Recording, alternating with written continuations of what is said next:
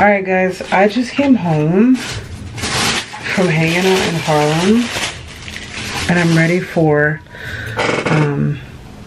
a sponsorship with Reese's. I'm hooked up. I'm a person who is extremely confident, but I have anxiety about things that I can't control, like most people. And so what I like about this is that I do my outside work to levitate, be balanced, be calm, cool, collective. But life is not always like that. And so you have to find that like even plane between chaos and peace. And I just find that this drink just size me out. And so I have this Supreme bag that has a lot of junk, and we're just gonna open it up and surprise ourselves. So welcome to Shari's world, where we find out what the fuck is in her bag. Alright, so we've got my wallet. My keys attached. I remember on my birthday in September, I freaking lost my fucking house keys. I'm really thankful that I don't have psychotic roommates like I had before. If you know, you know. Because they were like, we'll just make a copy of this shit. And I was like, no problem, Bob. And so I've got this really cute little wallet that I got from Nordstrom Rack.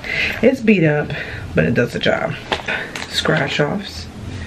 $5 foot long. This was $1. And this is Duchesne's for $2. Got sunglasses in here. Alright, let's clean these. You guys know I used to work at Warby Parker. That's just it. So these are my Warby Parkers. These are my GM. And then I have some oils that I got from this place that I went to. And then I went to get some Irish sea moss. I love Irish sea moss. I'm going to be so elevated. You bitches watch out. Scents that make me feel like, these are the scents that make me feel like a bad bitch. This is a Geranium. I love this bitch. And then I have Orris. I have her. And then I got this nigga Jasmine, not from Aladdin. And then I have this bitch Bergamot.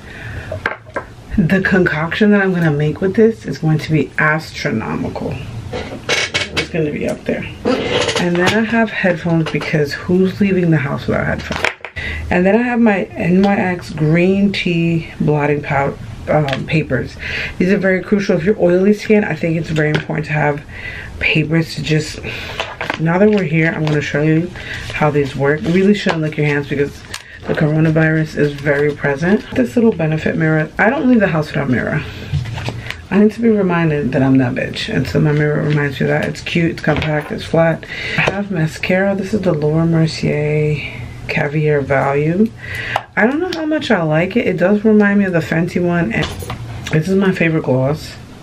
It's probably like top 3. This is the #2 Sephora lip gloss. It's always sold out. It's $12. Lady, jump on it. Shout out to Jenny, because she got me this fucking Creed Silver Mountain.